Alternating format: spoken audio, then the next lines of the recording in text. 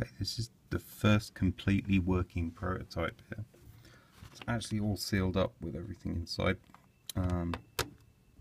The screen had to be cut out here to make room for the full 8x8 LED matrix. And I've taken the Game Boy surround off because if I put it on, it kind of obscures some of those.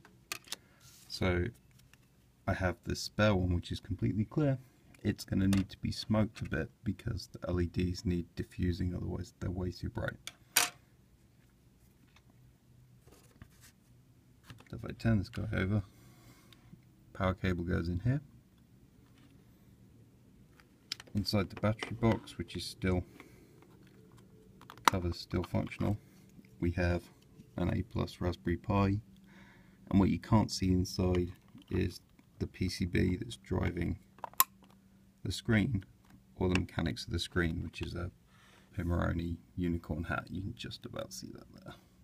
So I'm just going to put a diffuser from a Raspberry Pi case over the top of this, so we can actually see the LEDs a bit better on this phone.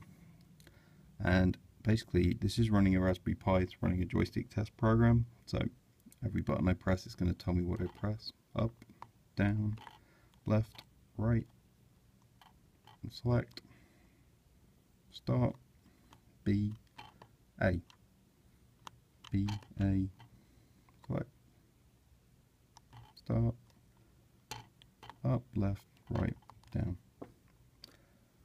That's actually taken a substantial amount of time to figure out how to get all of this stuff in this case. This cut here is actually no longer necessary. It was from when I was using this for something else and had a wireless antenna on there, so I'm hoping to produce one of these with tidier cuts than my quick dremeling here. One of these screens that's smoked out so that it fits perfectly and you can see all the LEDs. And then we can write some games for this guy. Doesn't have sound.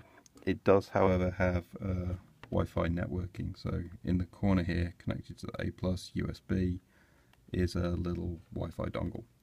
The Raspberry Pi itself is completely unmodified at this point.